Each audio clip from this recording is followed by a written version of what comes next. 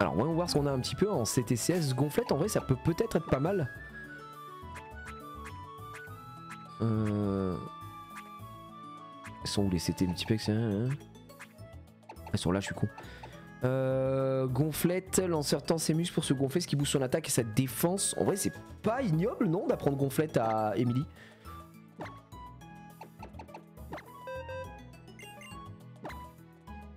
Je pense. En vrai, ça peut être pas mal, non? Ouais, c'est vrai qu'il y a le multiplex qui fait aussi la diff par rapport à la 3G. Hein. Ça, on est bien d'accord. Vas-y, on teste. Je regarde ce que j'ai. Ouais, j'ai de sable, hein, ça va dégager. Hein. Petit Gonflette à la place. Je continue jusqu'à quelle heure? Jusqu'à 20h30 à peu près généralement. Ouais 20h30 je pense. Donc si vous allez manger, bon app. Pour ceux qui restent tranquillement. Je sais que de toute façon qu'à 20h je crois qu'il y a Popcorn hein, ce soir à 20h. Zerator, Bagheera je crois. Michou et tout. Donc ça va sûrement parler de Dalcy. Et puis bon c'est vrai que bon, j'ai enregistré un rewind. Mais ça c'est un détail de l'histoire. Donc ouais pas trop tard. Peut-être à tout à l'heure exactement. À toutes. Bon, on va aller voir dans la Tegro. On a dit quoi? Kirlia, c'est 16 ou 18? Il me semblait que c'était un peu au level, hein, Kirlia, de choper le level. FC Simon, Grand Rex, ça arrive fort. Ça arrive très très fort. Niveau 20! Ah ouais, j'étais pas du tout dessus. Ouais, ça va être long. Oh le bluff. Le petit bâtard.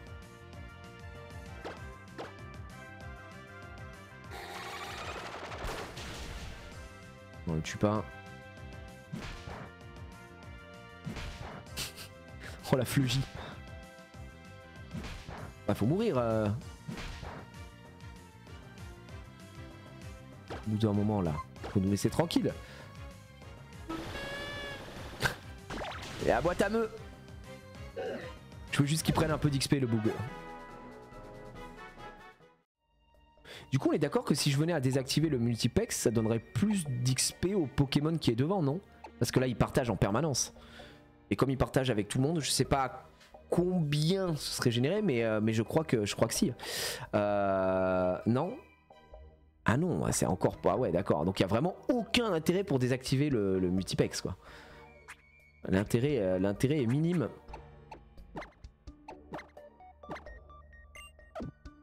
C'est plus le cas depuis Y. Ah ouais d'accord. Bah c'est plus le cas depuis XY, ça a duré qu'une série du coup. C'est terrible. Merci Grégoire. Merci à toi pour le 10e mois. Merci frérot. Le 8e mois pardon. Oui c'est cool que tu sois revenu, tu m'as manqué. Ah bah ça c'est beau. Vous m'avez tous manqué les gars, je vous dis. Hein. Et merci à toi Frédéric aussi pour le 10e mois du coup. Corentin pour le 5e. Et là nous sommes dans les grottes. Et nous allons rencontrer Pierre. Oh mon dieu. Mais j'ai l'impression que je reconnais ce Pokémon. Ne serait-ce pas qui ogre? Mamma mia.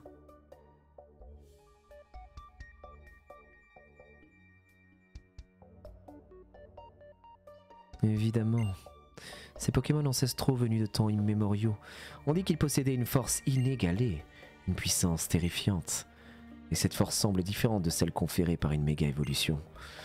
Nous n'avons fait qu'effleurer le problème. Oui? Qui es-tu? Ah, enchanté Jiria. Excuse-moi, je ne me suis pas présenté. Mon nom est Pierre. Ma passion pour les pierres rares me pousse à voyager sans cesse. Oh c'est énorme, c'est pour ça qu'il s'appelle Pierre je crois, vous l'avez ou pas? Une lettre pour moi? Je remets la lettre. Je te remercie. J'aimerais te récompenser pour avoir fait tout ce chemin afin de me la remettre. Ah je sais, je t'offre la CT à l'acier. C'est l'une de mes préférées. Eh ben merci bro, l'aile d'acier. On a l'aile d'acier les gars. C'est sublime. Je voulais te demander, tu ne ressens rien de particulier devant cette paroi? Non. Il y a plusieurs milliers d'années, alors que le monde était encore jeune, des Pokémon ancestraux dotés d'un pouvoir dépassant l'imagination sont devenus une menace pour l'humanité. Mon dieu, le Big Bang peut-être! Il suffit de jeter un coup d'œil à cette peinture rupestre pour imaginer à quel point leur pouvoir était terrifiant. Oh, mais je vois que tes Pokémon n'auraient rien à craindre d'eux, ils semblent excellents. Ils sont sympas quoi. Si vous continuez à vous entraîner, tu pourrais même devenir maître de la ligue un jour. C'est du moins l'impression que vous me donnez. Effectivement. Bon, je dois y aller. Au plaisir. Allez, à bientôt. Ciao. Ciao, bella ciao. C'est une paroi porteuse, j'ai l'impression. Attends, je vais taper dessus un peu. C'est une peinture rupestre sur laquelle est représenté un être gigantesque, détruisant tout sur son passage. Probablement un Pokémon. On peut distinguer... Allez, ta gueule. Laisse-nous tranquille maintenant. Ici, on a Makuita, on a Rakayu et on a Abra. Bon. Rien de mirobolant non plus. Encore un Makukita. Xari, est-ce que tu irais pas prendre ton XP dessus? Ouais, je pense que Xari peut lui mettre un choc mental là, s'il n'y a pas de bluff qui passe. Sublime ça, voilà. Ah, c'est vraiment pas beaucoup. Hein. Vraiment pas beaucoup d'XP là pour ce pauvre Tarsal. Il y a des Galekids dans cette grotte? Je crois pas. Oh, tu me mets un doute. C'est pas du tout cette grotte où tu peux avoir Galekid? Non, je pense pas. Il sera affiché, non? Normalement, si. Vous êtes sûr de vous? Sûr. Attention à pas confondre avec Emerald. Hein. Si, même dans cette version. Bah, si c'est ça, on va chercher Galekid maintenant, les gars. Hein. Ça, c'est sûr et certain. Hein. Le pourcentage est pas élevé. Ça vous dit qu'on va chercher? Ça vous dit qu'on va chercher? Pff. Ça vous dit qu'on tente de choper Galekid ici? En vrai, je suis chaud. Hein. Ah, mais il faut le vélo. Ah, il faut le vélo, putain de merde. Pour passer la butte de sable à gauche, non? C'est pas de ce côté alors. Ah, fait chier. Putain, j'avoue, on aurait chopé Galekid maintenant, on était royal au bar, quoi. Ouais. Ouais, non, faut le vélo alors, du coup, faut prendre de la vitesse et monter. On dirait que ta lettre est arrivée à bon port. D'ailleurs, j'ai reçu une autre demande de la part de Monsieur Rochard. Il veut que tu ailles remettre le pack des vents que tu as récupéré à un gars qui s'appelle Poupe. Et il se trouve au chantier naval de Poivre-Sel. Largons les amarres, nous partons sur le champ. Allez, bah c'est parti. Hein. En avant les gars. Ah, c'est au sous-sol. Non mais Emerald on l'avait déjà faite et je trouvais ça cool de faire la version avec les méga évolutions en vrai. Et je vais enfin pouvoir la finir parce que je n'ai jamais fini cette version quoi. Si je me trompe pas, tu dois remettre le pack des vents au Captain Poop, hein. C'est bien ça. Effectivement, Mister Poop. Monsieur Caca. Est-ce que vous pensez qu'on peut les attaquer? Attendez, si je marche. Je vais y aller. Petit pas. Bon, c'est mort. C'est mort, y a pas d'amour. Tiens. Oh, Florent le marin veut se battre, il est sclému de fou. Un mauvais choix de Pokémon, on dirait. Oh, c'est un Tarsal. Attention. Le choc mental. Putain, la balayette. Oh, la balayette de malade. Putain, mais ça baisse à 100% la speed, hein, ça, c'est insupportable. Ok, pas de problème. Wow, c'est raté. Allez, ça dégage, bouffon. Marin, pas marin, m'en bat les couilles, frère. Putain, prends pas d'XP, hein. Florent le marin, là. Bah ouais, mais je l'ai, les gars. Attendez. On a toujours du Pokémon. Oh, cette bataille est une tempête. En duo, on le met avec qui, là? Ça, c'est du bon duo. Avec Domi, Emily. Là, c'est vrai qu'il y a que Xari qui peine à prendre de l'XP, hein. On va le laisser avec Domi. Oh, un petit sable doux. Ah, mais attendez, c'est pas là qu'il y a une comment ça s'appelle une baraque où il y a que des mecs à affronter, je crois. Je sais plus si c'était là ou pas. Tac. Il y a tout à aller affronter de suite.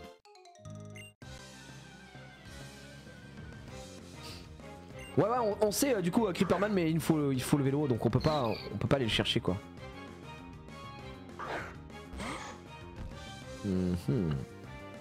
Ouais, Azuril. Azuril normalement ça se fait tabasser. Hein. Vraiment la gaze merde. C'est tout? Ah ouais. La vache. Putain, ça fait pas de dégâts, choc mental, hein. C'est quelque chose. Attends, Azuril, c'est le tank full time ou... Il a quoi un niveau de plus, hein.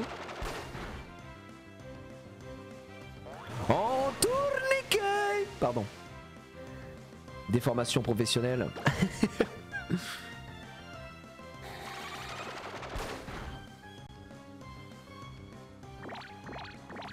Ok. Non, je pense pas, Mister Benou, parce que c'était pas vraiment. J'ai pas débriefé quoi. J'en ai parlé très vite fait, très rapidement. Il y avait pas matière à quoi. J'ai pas fait de gros débriefs. Vraiment, on en a parlé, je crois, un quart d'heure, même pas, donc. Ah, mais ouais, mais Azuril quand même, il t'encosse, hein, le bug. Hervénard, c'est bien ça, Hervénard? Hervénard, ok, ça a l'air d'être une attaque de fou. J'espère que c'est insane, hein.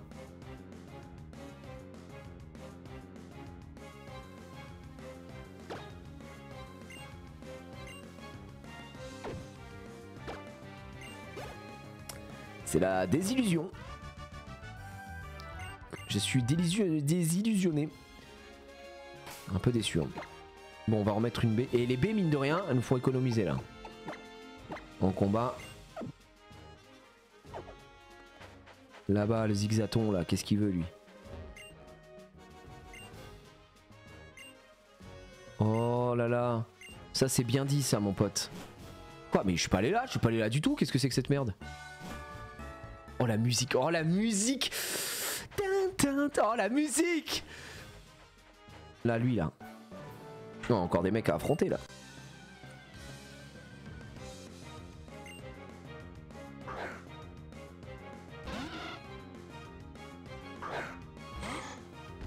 Ok bro.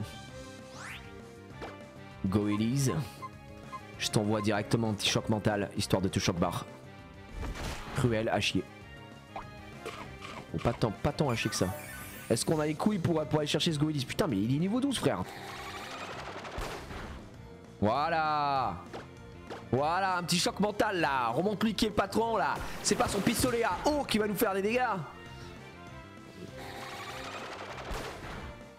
Voilà, bouffon. C'est quoi le nom de ton médoc contre le mal des transports? Grey War, c'est en fait, c'est nul à chier. Ne prends pas ça, c'est de l'homéopathie.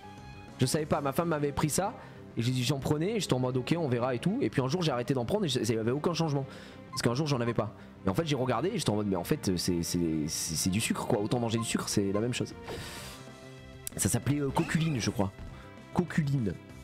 Mais c'est nul à chier, c'est pas un médoc, c'est du sucre.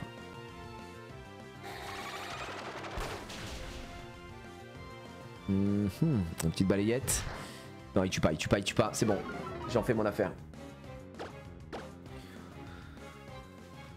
Le nom, c'est vrai que le nom est bizarre. Le nom est très bizarre.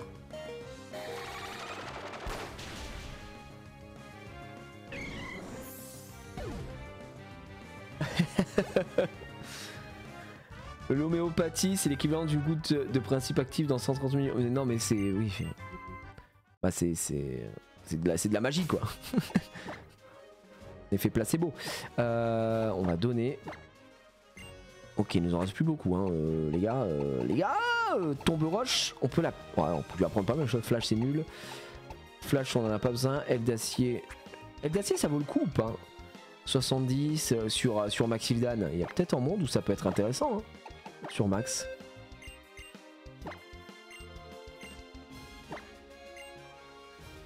C'est l'air de taper un peu. Il a cruelle puissance vidéo attaque.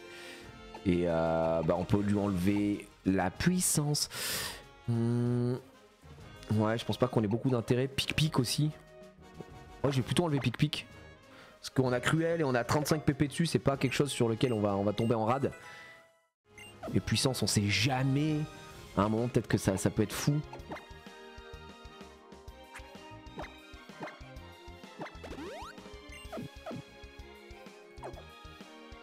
Alors, je vais essayer d'avoir... Ah mais je peux pas avoir les deux. Lui il regarde pas dans le bon sens.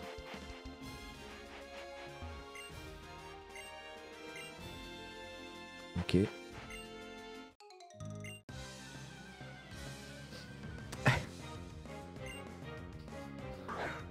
y a quand même des plantes qui aident à la digestion, etc. L'homéopathie c'est juste des remèdes naturels. Ouais. Enfin, les petites pilules d'homéopathie, bon. Hein. Voilà. On lui met quoi? Psy, ouais, choc mental. On le choc barre.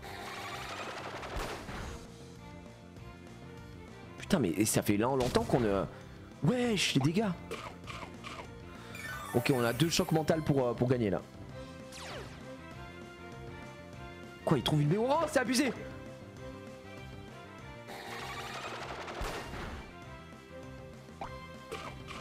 Putain, le bâtard. Il nous a mis mal. Non, on joue en fun, pas en nuzlocke. On s'est dit qu'on en ferait peut-être un de ces 4. Oh, le bâtard. Oh non. Non. Non, je vais te faire voix des cajolines là, tant pis. Ça peut pas louper. La boîte à meux. Ouais, tu peux y aller sur ton jet de sable, hein. On peut pas échouer là-dessus, donc arrête d'être con.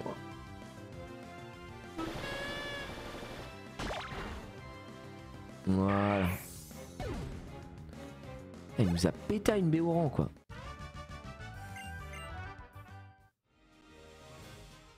Très bien. Est-ce qu'il nous reste encore des dresseurs? Lui on l'a fait. Là on n'a rien.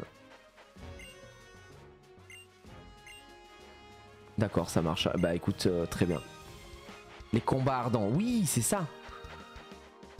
On va peut-être soigner un petit peu quand même le boug hein, avant toute chose. Et voilà la musique. Oh, regardez le phare, c'est magnifique. Laissez-vous enivrer par cette musique. Un petit centre. Un petit centre Pokémon. Allô? À votre bon cœur? Il n'y a pas de centre Pokémon là pour vous? Si, je refuse d'y croire. Oui. Oh, refuse d'y croire, bien sûr. Allez. Soigne-moi tout ça. Imagine Domingo fait du cha-cha sur cette chanson. Putain, j'aimerais trop que dans Dalcy ils mettent vraiment une musique de Pokémon quoi pour danser. Sur un cha-cha-cha. Domingo. My dream. On est au schéma. Ça vend des trucs ici un peu là ou pas mon pote? Oh la calvitie de malade qu'il a. Les mers qui baignent au N sont célèbres pour leur richesse et leur fertilité. Les algues que l'on peut récolter ici sont fraîches, pleines de vie. C'est comme si elles avaient... Qu'est-ce que c'est pour attaquer? Un tout petit bug. Qu'est-ce que ça vend là? Oh non, Tarsa, il faut que tu fasses plus d'efforts. Si tu le fais, je te donnerai quelque chose de chouette à ton Pokémon. Attends, oh, tu te prends pour qui là? Tu parles pas à mon Tarsal comme ça? Est-ce que t'as besoin de que je déplace comme ça? C'est ça que tu veux? Plus d'efforts? Ok, bah me parle plus. Alors, le maître de la forme, qu'est-ce qu'il vend? Oh putain, oui. Ah non, c'est cher. Ah ouais, là on peut venir acheter à l'infini. Ah, j'ai pas les sous. Tu vends trop cher. Tu es trop cher pour moi, mec. Ça vend quoi ici? Oh non, elle vend pas les poupées encore. C'est le maître du fun ici? Là, tu connais là, c'était Force Cachée dans notre groupe, c'est notre préféré. L'un de nos membres. Quoi?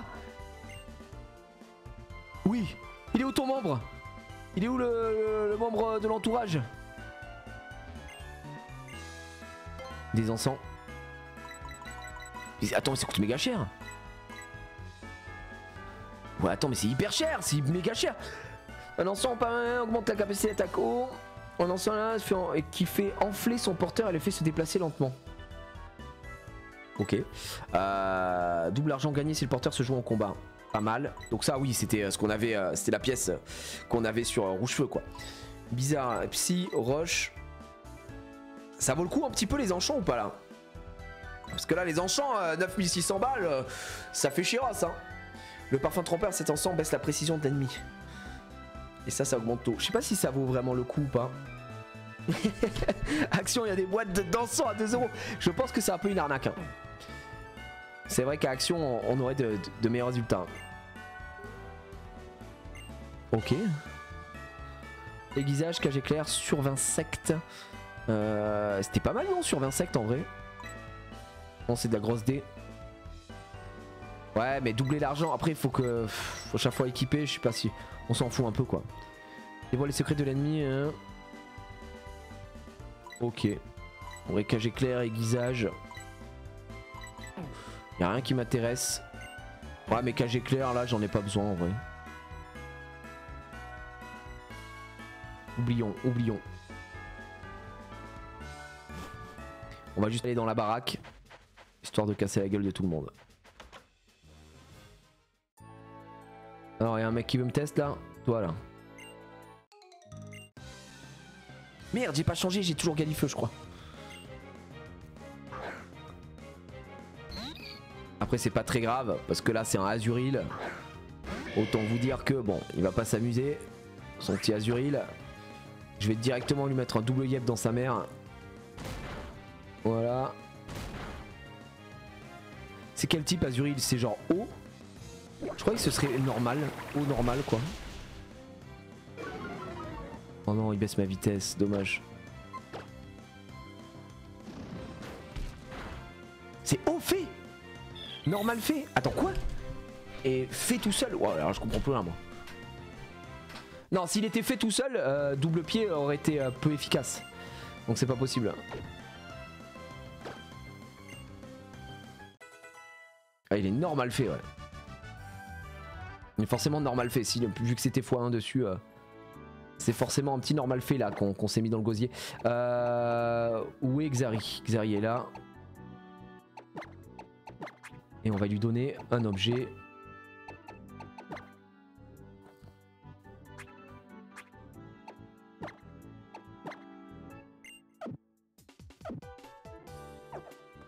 Ah, il est lent à XP quoi. Hop, je passe par là. Allez, sors-moi un petit machoc là. Histoire que je le déguste. Samy le marin là. Oh, un tentacule, putain. J'ai chier là, pourquoi il a un tentacule lui, le con là. Après ça va, niveau 13. Niveau 13. Eh, hey, c'est de l'eau le tentacule. C'est quoi cette merde? Ah non. Oh non, oh non. Il doit pas changer de Pokémon. Rends le fou, rends le zinzin. Non, il veut pas le rendre zinzin. Ok, petite construction, c'est pas grave. Ça nous fait pas peur. Ok, il est confuse, magnifique. On va faire la voix enjôleuse là. Ah chier.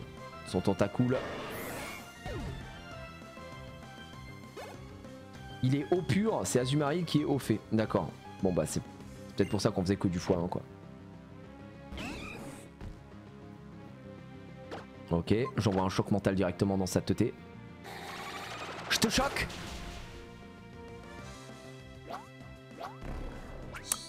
Grossière erreur mon pote. Je te choque encore. Bon, ça dégage. On a quoi d'autre? Le Xab qui passe son level. Alex XARI, hein, tu peux le faire au bout, tu vas me le chercher ce niveau 20. Domingo qui prend le 18. Maintenant il nous reste la dernière et ensuite le daron je pense. Et on sera pas mal. Bonsoir. Allez viens, me raconte pas ta vie. Amélie le canon veut se battre. Vous avez déjà rencontré Amélie le canon qui veut se battre? Waouh. Je lui envoie... Ouais, et on change pas une équipe qui gagne, un choc mental. Oh le coup de corne. Ah oui, coup critique, d'accord. Non, parce que là...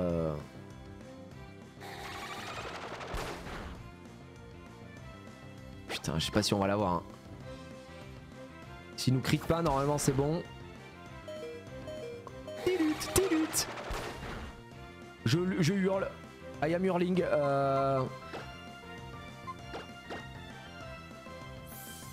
Oui, j'ai connu Amélie le canon, c'était une vraie boulet. Oh, elle est technique, Royale, elle est superbe cette blague.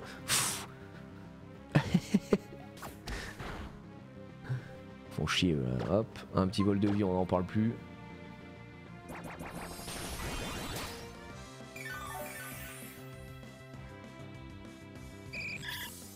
Putain, ce qu'ils lui ont mis quand même, putain, le poissirène est plus fort que Tarsal quoi. Amélie qui prend son 19. GG Amélie, allez hop, j'ai plus de temps moi, j'ai pas ton temps. On va laisser Tarsal devant, on sait jamais, on lui redonne, c'est la dernière hein. Je n'ai plus de B, XARI tu me coûtes cher en B hein. Putain la vache. Allez le Xav.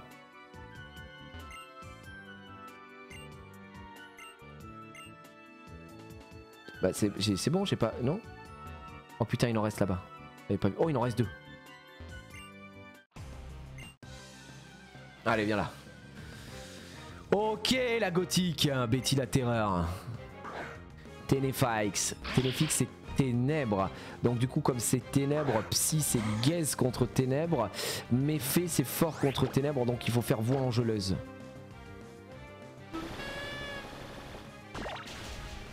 Voilà, bouffon. Oh, il nous étonne.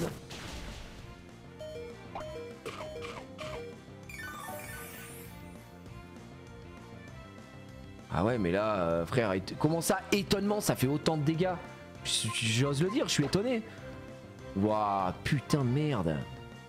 Ténèbres spectre, jusqu'en 6G, il avait pas de faiblesse. Ah ouais, Ténéfix, il avait 0 faiblesse? Pourquoi il avait pas de faiblesse? Il y a que fait. Ah ouais. Ah, c'est une singerie par contre. Je vais changer. Attends, Spectre, qu'est-ce qui est fort? Bah, Psy c'est fort contre Spectre, mais Ténèbres, je crois que Psy ça n'affecte pas Ténèbres, il me semble en plus. Je crois que c'est ça le bail. Donc du coup, ouais, bah, ça te baisse quoi. Nous on va juste mettre du flamèche. Et Spiriton, mais pareil, Spectre Ténèbres. Ouais, donc en fait c'était problématique, c'est pour ça qu'ils ont créé le fait. Ah ouais, ça doit être cataclysmique quoi. Du coup t'es obligé de faire du x1 dessus. T'avais rien qui faisait du x2 quoi.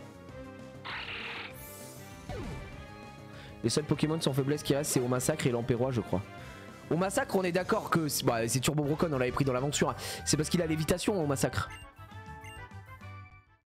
Mais il me semble que c'est parce qu'il a lévitation qu'il est trop fort comme ça. Bon le Xav, j'ai ordonné une popo mais bon. Ouais c'est ça lévitation. Est-ce que c'est joué au massacre c'est fort? Putain c'est Lionel hein les gars, c'est pas n'importe qui, c'est Lionel. Pareil hein, Medidiana pardon. C'est ténèbres. Donc ça va se manger directement la petite voix angelaise. Non, ah ouais, d'accord. Pas très fort quoi. Donc il a beau avoir 0 faiblesse, ouais, c'est un peu casse quoi. Minotop avec Briscock peut l'OS avec une attaque sol. Pourquoi? Parce que Briscock, ça fait quoi? Ça l'empêche, ça pète le talon? Oh, Anthony Carvana, j'en change pas. Briscock. Ah ça annule le talent ouais donc c'est bon. Merde j'ai fait choc mental mais je suis un con. Oh je le laisse se gonfler en plus, oh là là l'erreur.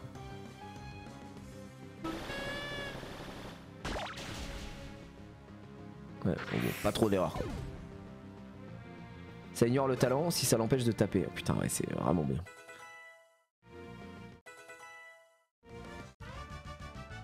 Allez Lionel la terreur.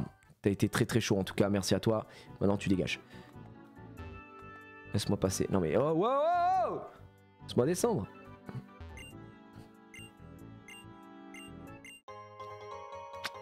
Des petits soda cool. Merci à toi hein, pour cette demi-douzaine de soda cool. Donc techniquement, demi-douzaine, il m'en a offert 6. 6. Ça me fusille toujours autant l'expression, les demi-douzaine. Donne-moi une demi-douzaine. Bah juste, dis 6 en fait, soit normal. Pourquoi une demi-douzaine? Je comprendrai jamais moi cette histoire. Allez, je te donne une demi-douzaine, bah 6. Je te donne 6 soda cool, voilà. Soda cool. Soda cool. Peut-être c'est très dur à dire, c'est peut-être pour ça, voilà. La demi-douzaine, non mais le mot, l'expression demi-douzaine me foudroie quoi. Qui dit ça? T'en veux combien? Oh bah je t'en prendrais bien une demi-douzaine. Bah non, dis 6 en fait. Le demi-douzaine word. Non mais... Mais même à l'époque, c'est quoi l'intérêt de dire ça? Mon enfant a 18 mois. Non mais pour les mois, je peux comprendre jusqu'à un certain... Après, quand tu dis mon fils a 36 mois, bon bah va te faire enculer, il a 3 ans. Juste pour les mois, genre 18 mois, pourquoi? Jusqu'à 2 ans, parce que t'as la phase de 0 à 2 ans. Vraiment, il y a une évolution de fou, tu vois. Genre à 10 mois tu peux marcher pour certains alors que c'est un an machin. Ça je peux comprendre tu vois, je fais pas le mec. Mais le demi-douzaine le demi-douzaine. Mais de quoi parle-t-on quoi? Hein? Voilà. Ouais je vais acheter un petit peu. Pokéball, Super Ball, potion, super potion. Pour l'instant on est bien. Rappel, je m'en prendrai bien un ou deux. Voilà. Voilà, attends, non mais je... deux. Au cas où. Même si bon voilà. Super Pot non. Super Ball. Ouais on va passer au Super Ball hein, très rapidement. Je vais en prendre 10. Voilà. Mon fils a une demi-douzaine d'années. Non mais tu vois le... Vous savez que ma fille, elle a quel âge? Une demi-douzaine d'années. Personne dit ça. Genre... Même je comprends pas qu'à l'époque, même les gens pouvaient dire ça, ça n'a pas de sens. À part si historiquement il y a un truc avec la demi-douzaine, hein, mais je sais pas. Oh là là là. Non, Mario Maker, on en a déjà fait un petit peu à l'époque, Madao-san, mais c'est pas trop mon délire. C'est pas trop mon délire. Là, c'est le ferry. Oh putain. Oh putain. Oh putain. Oh fuck.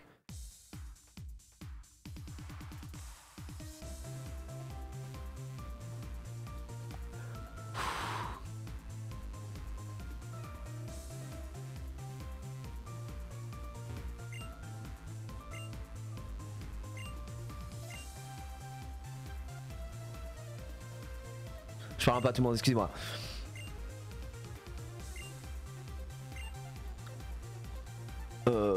Ouais, vas-y. Hein. Je m'inscris au concours, ça marche. Attendez. On s'en fout, on va prendre au hasard. Voilà, c'est ça les stats qu'il nous faut. Sang-froid, grâce, sang-froid. On est en full sang-froid. Hein. On peut aller faire le full sang-froid, nous. On a grâce de ce côté-là. Sang-froid, mais alors, mais sang-froid, en veux-tu, en voilà. Grâce. Et ouais, ok. Faut voir hein, ce que ça fait. Blocage. Non, mais c'est ma vie, hein, les concours Pokémon, c'est extraordinaire. Hein. En démonstration, écume, c'est violent. Bluff, effraie le Pokémon qui vient de faire sa démonstration, propre.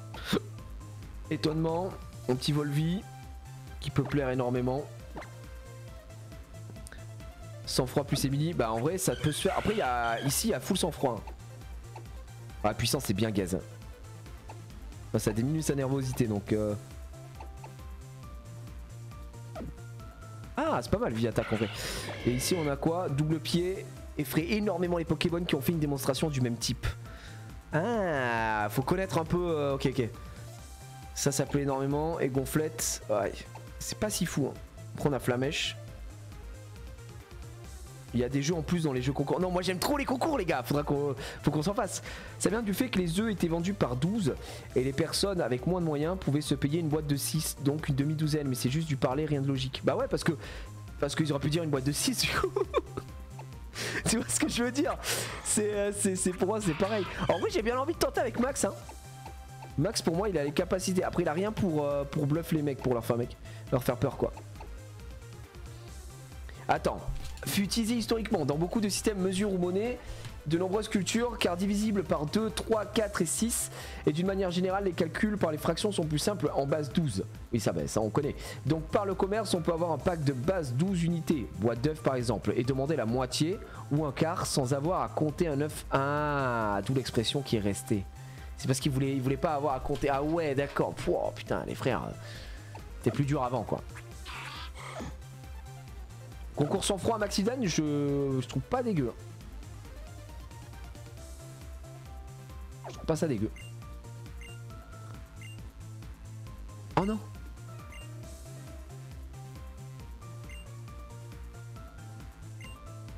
Oh putain, oui. Oh merde, j'avais oublié qu'il nous faut le pass. Donc on est à poivre sel. Ok, faut trouver un pass les gars, faut trouver un pass. Ok, toi tu veux pas nous filer un pass? Spécialisé, conseil des surnoms, ok. Ouais, ok, non, c'est pas ce que je veux, moi. Là, il fait quoi, lui? Pour tous les fans, ok. Ok, est-ce qu'on a des trucs ici? Bonjour. Coiffarel, c'est un Pokémon extra rare. Waouh, super. Ouais, bien sûr. Non. Ok. Quoi? Un sondage sur les Pokémon pour la chaîne télévision pour laquelle je travaille. Accepterez-vous de répondre à une petite question? Bien sûr. Merci beaucoup. Voici donc ma question. Pour votre information, je préfère des réponses brèves et concises. Vous avez l'air de très bien vous occuper de votre tarsal. Quand vous entendez son nom, à quoi pensez-vous? Quand on entend XARI, on pense à quoi, les gars? Je pense à son énorme chibre, je dirais.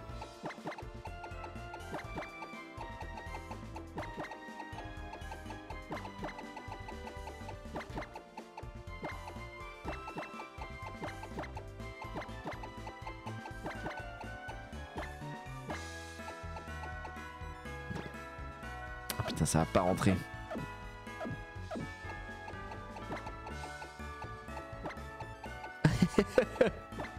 Minimum. Je pense qu'on est bien. Je pense que c'est ça qui le caractérise. Avant toute chose. Je vois. Oh, vraiment. Merci beaucoup pour votre histoire. Elle était très intéressante et enrichissante. L'émission sera diffusée sur le Navi Show. Alors n'hésitez pas à y jeter un coup d'œil. J'ai très hâte. Ah, c'est sublime.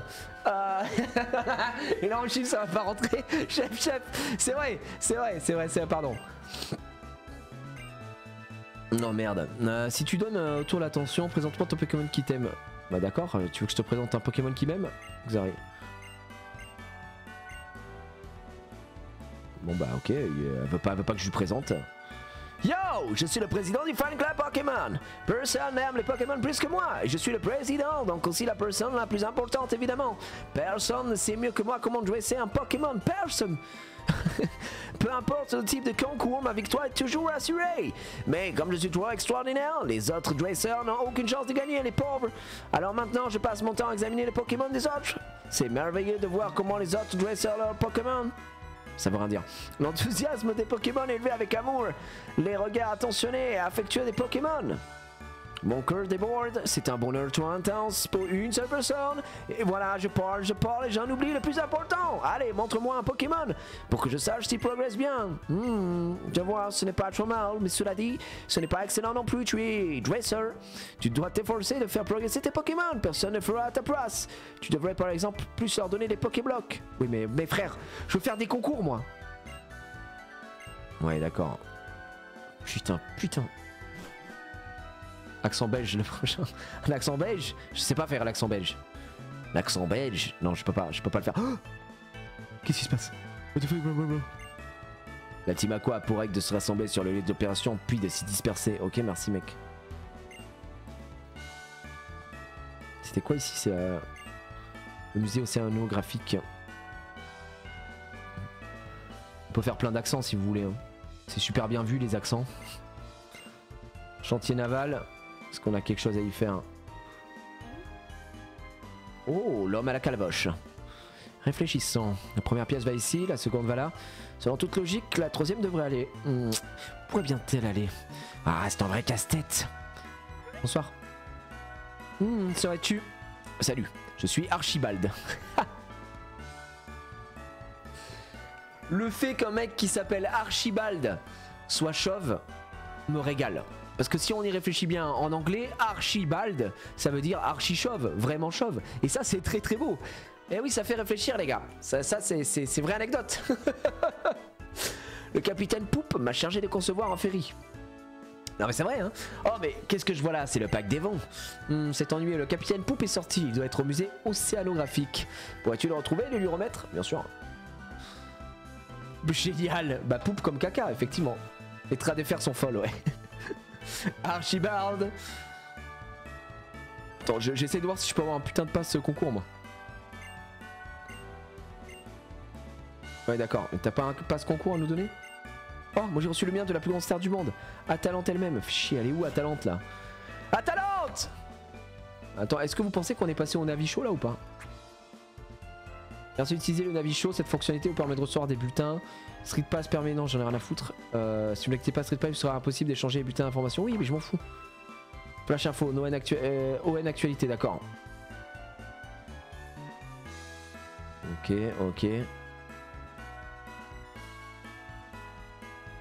Oh là là, l'histoire de... Oh ils ont croisé moi, ils m'ont croisé moi. Bien sûr, je me suis empressé de soutenir Jiraiya avec mes encouragements. Waouh, tu tombes direct sur un Pokémon comme ça sans même chercher, c'est un signe. En plus, il est trop choupi, il faut absolument que tu le captures. Allez, Jiraiya. J'y crois à fond, mais c'est pas, elle s'invente une vie, c'est qui elle? C'est pas vrai, mais tu mens. Mais elle invente des commentaires. Mais qu'est-ce que c'est que ces conneries? Oh, mythomane, on se connaît même pas. De quoi tu parles? Bon, on est parti.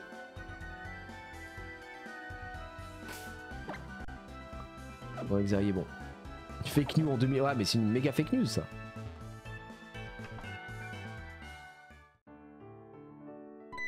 Oui, bonsoir. Pour entrer, présentez-vous à la réception. Bah oui, d'accord. 50 balles. Pff. Bon, je vais payer. Hein. Bonne visite, merci. Bon, on va visiter un petit peu. Oh là, il y a beaucoup de la team à quoi là? Oh, la musique, vous entendez? On joue au piano comme ça. C'est tellement beau. C'est. Ah, c'est. Je fais encore pas exprès avec ma bouche, mais quand j'entends cette musique, ça me directement. En fait, si vous voulez, directement quand j'entends cette musique, ça m'excite quoi. Ça m'excite énormément. Donc je sais pas vous si. Enfin, rejoignez-moi quoi. C'est quoi cette merde?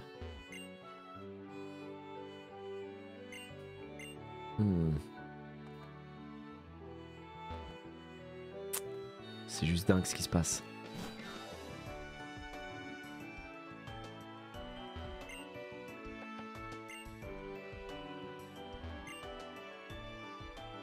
Ok, mais il est où le boug là? Il est pas au musée là, le frère? Ouais. Ah bah il était là. Tu cherches Poupe? C'est bien moi. Je chie derrière cette vitrine en scred. Ah, ça doivent être les pièces commandées à Monsieur Rochard de la Société des Vents. Merci, tu me sauves la mise. On va enfin pouvoir lever l'ancre avec ça. Quoi, qu'est-ce qui se passe? Qu'est-ce qui se passe? Qu'est-ce qui se passe? Oh mon dieu. Par ici les pièces et que ça saute. Mais qui êtes-vous? On est la team à quoi? Notre chef a besoin de ces pièces, alors vous allez gentiment nous les donner, d'accord? Bande de fils de pute. Oh, j'adore cette animation. Pff, incroyable. Anthony Carvana est de retour. Je vais lui mettre une voix angelaise.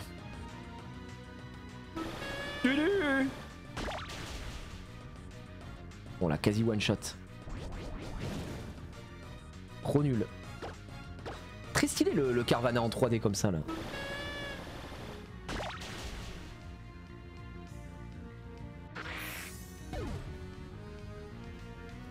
Salut Edelweiss, salut à ceux qui rejoignent. Écoutez, on est sur la fin là, on est sur la fin de l'épisode du jour. On a quand même pas trop mal avancé, on a eu plein de discussions très cool. Je me suis fait mater par un mioche. Il manquait plus que ça, le patron va être furieux. Quel incompétent là, toi là, va là-bas. Prépare-toi à affronter le 27e sbire, le plus fort de la team à quoi. Oh fuck mate. Qu'est-ce qu'il m'envoie? Mediana j'imagine. Oh là là, j'espère que ça va pas être trop dur. Oh, dis donc celui-ci. Tout de même. Les ténèbres, on en se fera petit ou pas? Je pense pas, non? Il vole le poison. Ah bah non, pas du tout. Faut pas passer ténèbres. Non mais je me dis, je sais pas, en 6ème gène, ils ont changé des trucs. Ils l'ont foutu ténèbres. Non, c'est vol poison toujours, non? C'est choc mental qu'il faut faire. Oh non, Xav, tu déconnes? Après my bad aussi, hein. Je fais voix de merde là. Ah, par contre c'était pas très efficace, donc ça veut dire que... Ça veut dire que Fée c'est bien guess contre Nosferatu. Contre poison je pense. Allez, Domingo qui prend son 19. Oh, vas-y, il envoie Carvana. Vous savez quoi? J'envoie Domingo. Allez, on change un petit peu. Ah, j'avoue, Nostanfer en 6ème gène, ça va être pas mal. Ouais, poison contre Fée, c'est plus fort. Enfin, ça résiste quoi. Allez, un petit vol de vie histoire de montrer qui est le patron. GG hein, pour la puissance.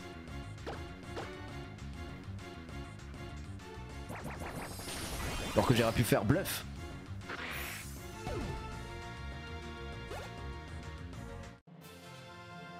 À chier. Comment ça j'ai perdu malgré mon palmarès? Oh putain regardez en bas il y a l'émission. Le coin des bons plans, non c'est pas ça? Non c'est bon j'ai eu peur, j'ai eu peur. On fait quoi maintenant si on revient sur les pièces ça va être notre fête. Ah là c'est vrai que ça a attiré toute mon attention. Je me suis dit c'est peut-être le moment où ils vont parler de XARI. C'est alors, si on m'avait dit qu'un gamin se mettrait en travers de notre chemin, j'y aurais pas cru une seconde. Oh là là là là là là. Le crack. Oh la dégaine. Eh ben, pas de joli. Je voyais toujours pas revenir avec ces pièces de rien du tout. Alors je suis venu vérifier ce qui se passait. Et je découvre que vous avez laissé un gamin vous rosser. Oh, il est poli, il utilise du beau vocabulaire. Vous m'avez rossé. Merci pour les 1 an de sub, Judito. Je vous dis pas bravo les clampins. Oh oh. T'es pas bien vieux, mais ta tête me plaît. T'es pas une chiffre molle, comme la plupart de ces morveux de dresseurs. Moi, c'est Arthur. Je suis sur le décor penché le vendredi, mais sinon je suis dresseur. Les ramassis de gredins que tu vois là-bas, c'est mes hommes. Je suis le chef de la team Aqua. Et tu sais que les Pokémon, nous les humains et tout ce qui vit, on vient tous de la mer à l'origine. Eh oui, la mer est un trésor unique et précieux pour tout le monde. Mais les humains, ils se prennent pour des boss et ils s'ingénient à salir la mer. Ce précieux trésor est peu à peu détruit par des fous inconscients. Oh là là, il est fou, ça c'est Arthur. Tant pis pour nous, tu me diras. On va payer pour nos folies. Bien fait pour nous. Mais les Pokémon, ils n'ont rien fait de mal. Pour tous les Pokémon aquatiques, c'est tout leur habitat qui disparaît à cause de nous. Ils peuvent plus élever leurs jeunes. Les Pokémon n'ont rien fait pour mériter ça. Je peux pas rester les bras croisés face à leur douleur. J'ai donc pris ma décision. La folie des hommes, la soudure inexorable de la mer et de la nature, je vais effacer tout ça et remettre les compteurs à zéro. Crois-moi, je suis pas si bavard d'habitude. Gamin, on va en rester là pour aujourd'hui. Mais sache que si je te retrouve sur ma route, je te ferai pas de cadeau. T'as intérêt à t'en souvenir. Ça s'arrache les gars.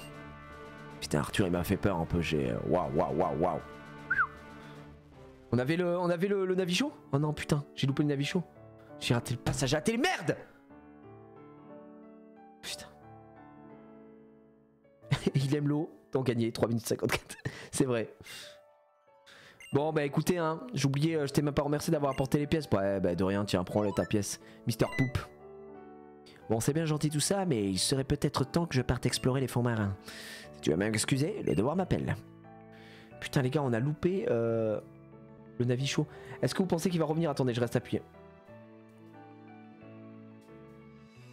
J'attends. Mais l'autre elle nous raconte sa vie, histoire d'une rencontre, je la connais pas, on s'est jamais rencontré. Je veux revoir ce qui s'est passé. Mon avis chaud.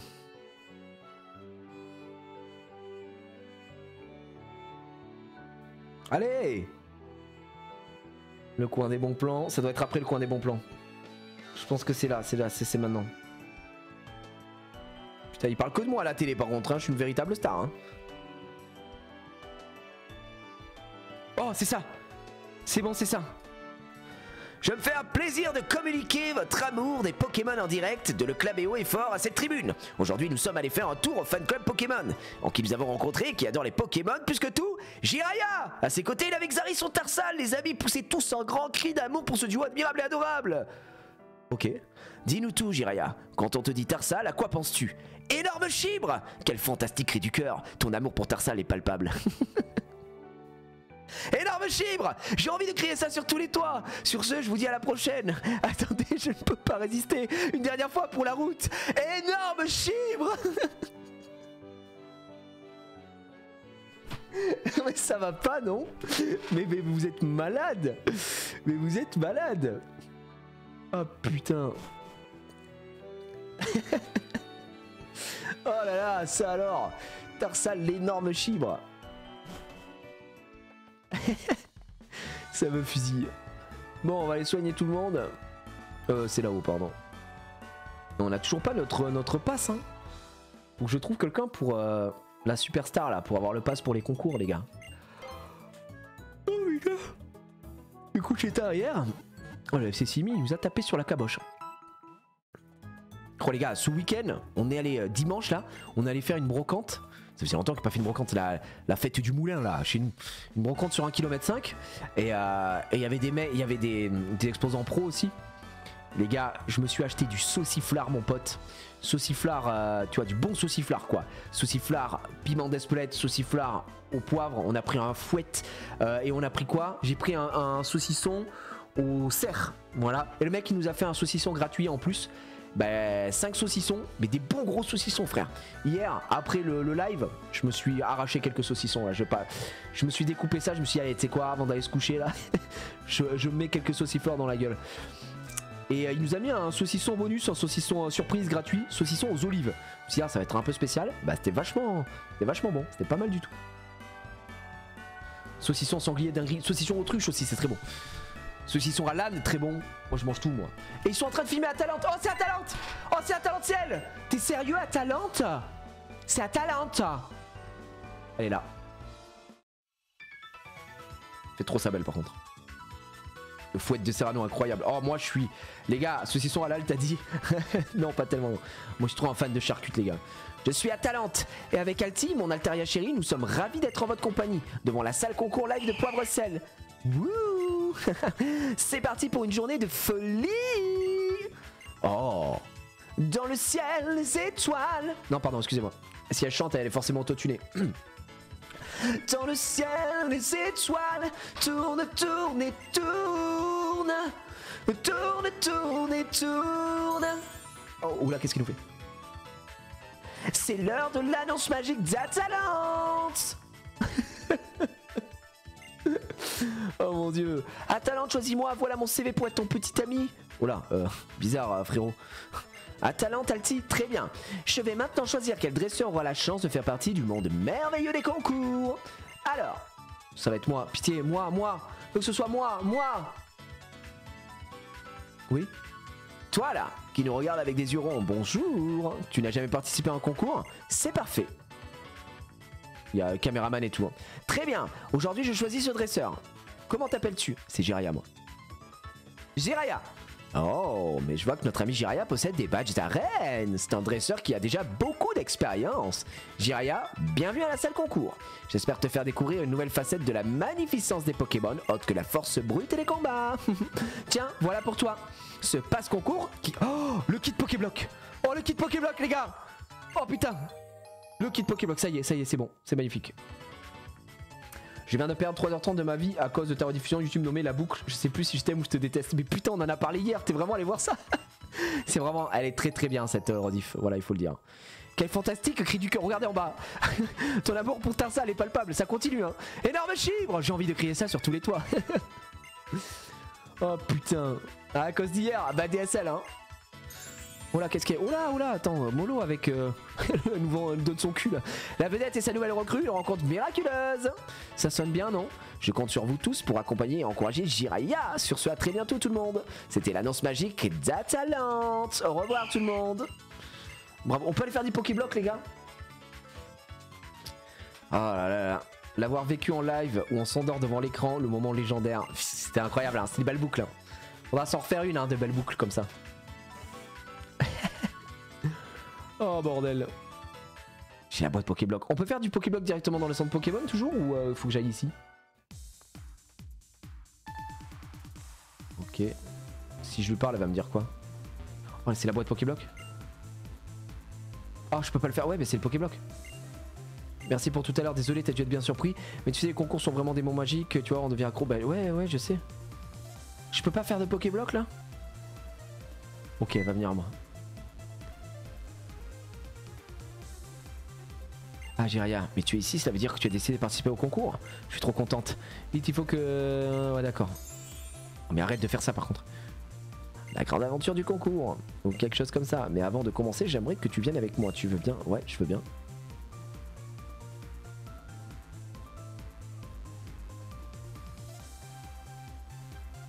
Tu sais, si tu participes au concours, eh bien, je tiens à t'offrir un cadeau. C'est soudain, je sais, mais tu vois... Tu es le 100e dresseur que l'on recrute, alors il faut fêter ça. Non mais putain. Bon, alors. Comment ça le costume là? Qu'est-ce qui se passe ici?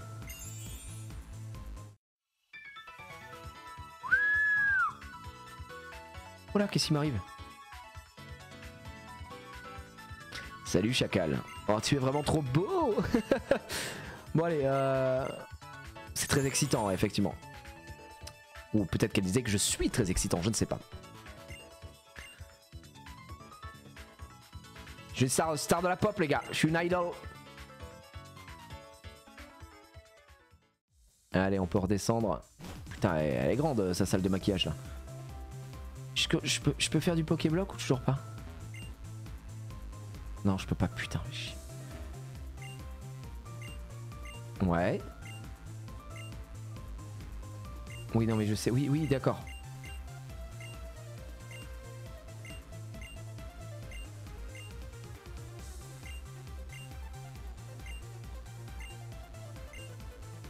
Et on a des mots. On s'inscrit. Sans froid, on a dit. Max, ok. Attends, la personne qui sélectionne les règles est le meneur. Les autres doivent sélectionner. Oui, voilà. Sans froid. Ok. Comment ça, 2 joueurs? Non, 4 joueurs, 4 joueurs. Mais oui, putain. Ah non, faut jouer avec des gens. Je suis dégoûté.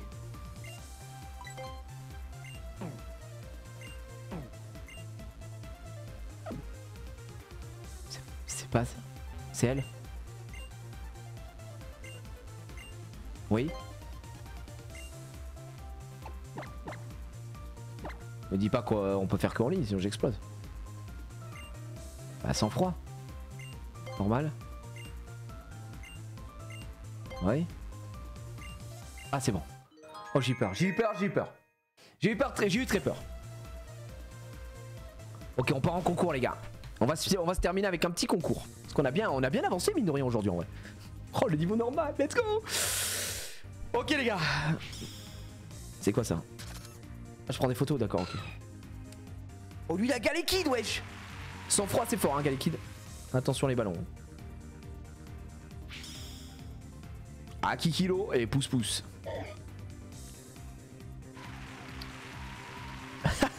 La foule est en délire. Robbie et Volty. Oh le Dynavolt. Ouais oh mollo frère. C'est moi, c'est nous. Jiraya et Max Hildan, regardez Max. Boum, j'ai fait une photo. Super photo de Max.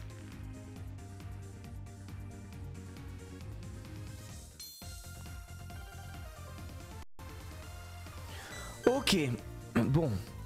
Nous on a quoi? On a Eldacier. Alors attends, dépend de la façon dont la démonstration du Pokémon précédent se passe. Ok. Démonstration qui plaît énormément, je pense qu'on va faire avec ça. Permet de faire la prochaine démonstration plutôt au tour suivant. Mais augmente ta confiance au Pokémon. On va faire cruel je pense.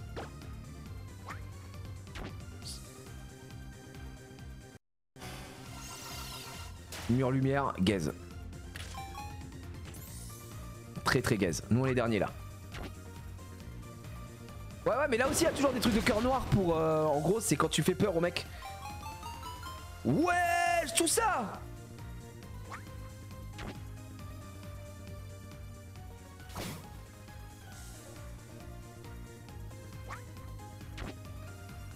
Cruel.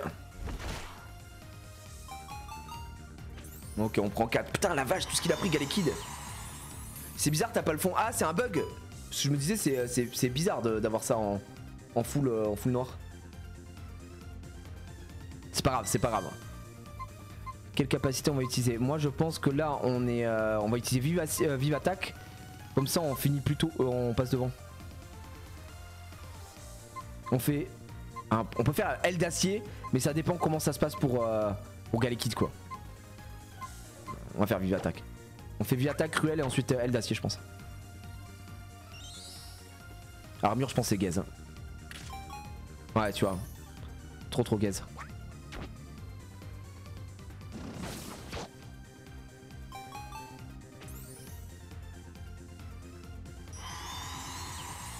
Merci, merci, le sang-froid, let's go. Je monte la foule moi.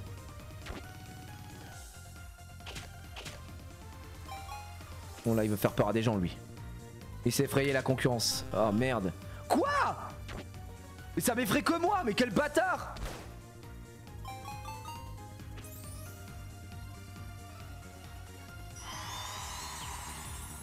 Ouais putain mais là, moi j'ai que des attaques de sang-froid, ça va monter pour le prochain tour, ça fait chier. Hein. Il y a quelqu'un qui va prendre une ovation.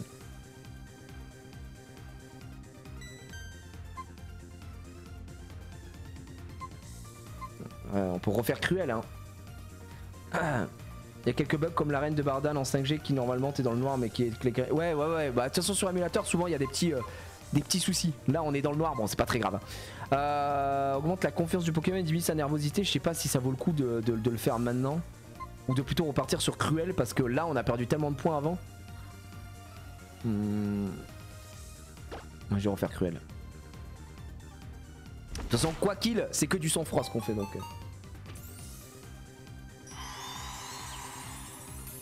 Donc là on est baisé quoi. Makuhita, stimulant. Encore?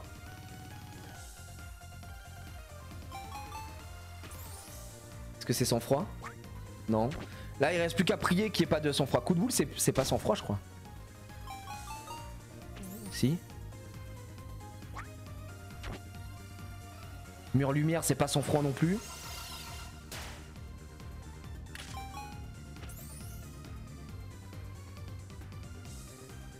Let's go. Là c'est magnifique. Et là on peut vive attaque hein. On peut vive attaque là directement je pense. Ou alors on fait ça pour pas se faire peur quoi. Non, je vais faire ça, je vais faire puissance. Au cas où si on prend des trucs qui nous baisent.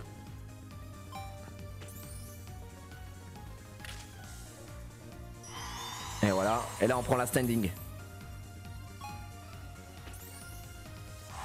Et voilà, ovation, ovation.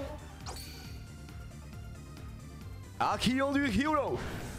Voilà, mesdames et messieurs, c'est magnifique. Oh la strat de fou. Ah, je suis tout tiré, mais c'est là, on va arrêter. Merci, merci. Oh, c'est win tous les jours.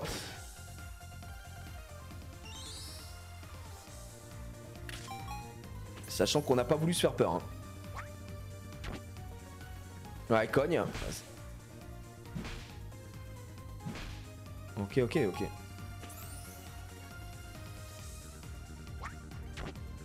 Ils ont pas le level pour moi.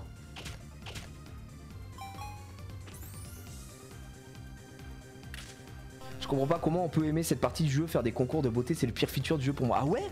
Ah si, j'aime bien moi. Parce que c'est différent, tu sais, c'est un truc que tu dois un peu réfléchir et il y a quand même différence quoi. Avec blocage, oh, bah, on refait cruel là. Hein. Pour moi cruel c'est grand classique. Hein. Le numéro 1.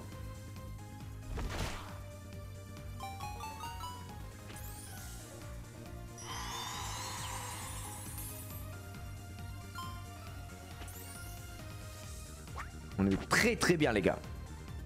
Ouais concours moi j'ai... Bah après il y a des gens qui aiment pas, on peut pas. C'est comme ça. Mais moi j'ai toujours bien kiffé moi. Je trouvais que c'était une partie du jeu un peu différente.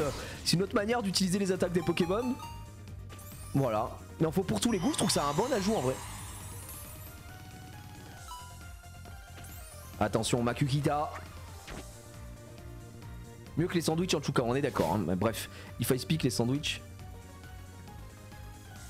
Il était bien gaze hein Makuhita. C'est fini, ok.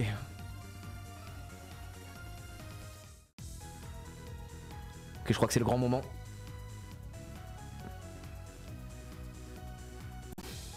Ok. Ouais. Bravissimo Jiraya et Max Sildan. C'est complètement gagné. Voulez-vous sauvegarder sur la carte SD la photo? Bah attends, la photo est dingue. Regardez-moi la photo, elle est magnifique, la qualité. Dégueulasse. Non, ça va aller. Félicitations Jiraya. Personne ne vous arrive à la cheville quand il s'agit de démontrer le charme des Pokémon. La prochaine fois, vous pourrez participer au concours dans la catégorie sang-froid au niveau super. Au niveau super, je pense que c'est autre chose. Hein. Ah, ça m'a fait plaisir de faire un petit concours. Ah, dans les vestiaires. J'imagine que c'est Atalanta. Atalanta. Oh, quelle victoire, félicitations, j'ai tout vu, tu étais formidable. Hop là. Un petit move avec mon cul là. Une star est née. A star is born. La classe, non? Jiraya continue comme ça, nous devons aller jusqu'au bout. Toi et moi, on sera les plus grandes vedettes du concours Pokémon Live. Ouais, c'est bon. Laisse-moi tranquille maintenant. On est déjà meilleur que toi en fait.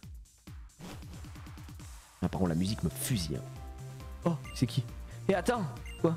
J'ai été impressionné par le costume que tu as porté pendant le concours Pokémon Live. J'ai eu des frissons et ça m'a donné envie de créer des costumes assortis pour Pokémon. J'ai justement un Pikachu cosplayer qui adore porter des costumes. C'est une femelle très coquette. Elle adore se déguiser et tous les types d'habits lui vont comme un charme.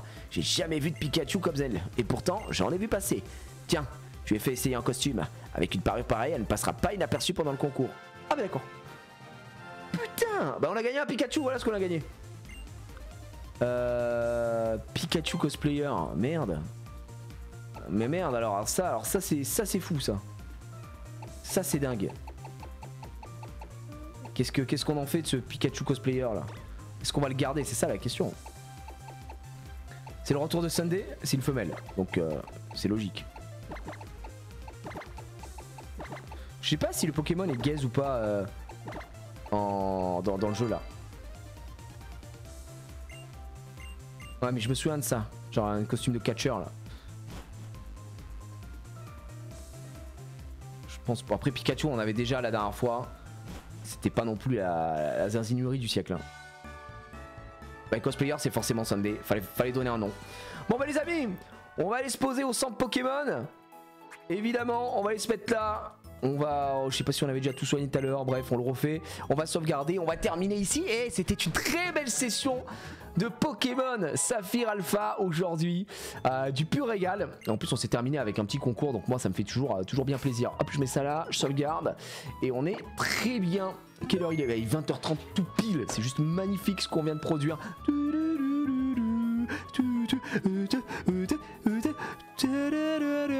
C'est magnifique ce qu'on vit.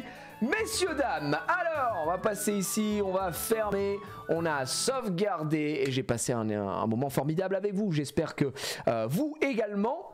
On se retrouve demain, mais pas sur ma chaîne demain, sur la chaîne Voct de eCard Store. Si vous voulez toutes les informations, c'est sur Instagram, les amis, hein, vous regardez dans mes posts.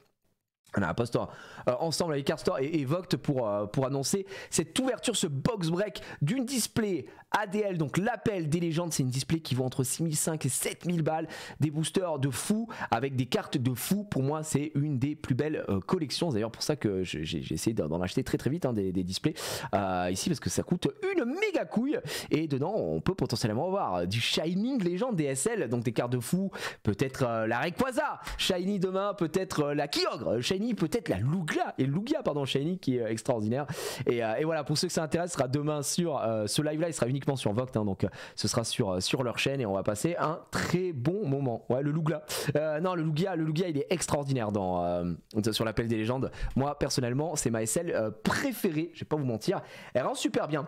Merci à tous, on a quand même eu 2 badges et en vrai oui on a eu beaucoup de choses hein, sur aujourd'hui Creeperman, on a fait 2 badges, on a bien avancé, on a récupéré on avait déjà le multiplex, c'est juste qu'il faut qu'on continue de monter dans le respect qui lui est dû XARI pour que ça passe Kirlia et rapidement Gardevoir, parce que là c'est vrai que c'est un peu long pour lui vu qu'il prend pas beaucoup d'XP. Mais bon, de toute façon on fera ça très bientôt. On continuera Pokémon la semaine prochaine parce que là jeudi on va s'ouvrir 10 displays Lorcana chapitre 3, on est comme ça pitié des enchantés. Et vendredi vous le savez c'est du React dans la légende. Bref, toutes les infos sont données. Des bisous à tous, je vous souhaite... Non, demain c'est sur Voct parce qu'eux ils live sur Voct. Moi je live sur Shiny, mais eux ils live sur Voct. Voilà, et j'avais déjà fait un live chez Micop, c'était sur Whatnot, hein, comme quoi, voilà, moi, je vais pas vous mentir qu'on m'a déjà proposé des contrats d'exclusivité pour des applis de comment ça s'appelle, d'ouverture de cartes, de box, de vente aux enchères et tout ça. J'ai toujours refusé les exclus pour ce genre de moment où voilà, j'ai envie d'être libre et que si demain j'ai des potes qui me disent bah tiens on ouvre là, tu veux venir avec nous, voilà, demain je vais juste ouvrir, hein, je fais l'aller-retour, j'ouvre, je me régale, je suis pas payé, rien, c'est juste ouvrir des trucs avec des gens cool et ça c'est très bien. Des bisous tout le monde, passez une belle soirée, on se retrouve demain sur la chaîne Voct et sinon de eCard Store et sinon ce sera jeudi ici même pour du Lorcana, de l'ouverture à 10 displays. on espère du très lourd. Allez, bisous, bonne soirée et à très bientôt. La chaîne replay, hein, évidemment, si vous voulez tout revoir, bon, vous connaissez. Allez, bisous, ciao.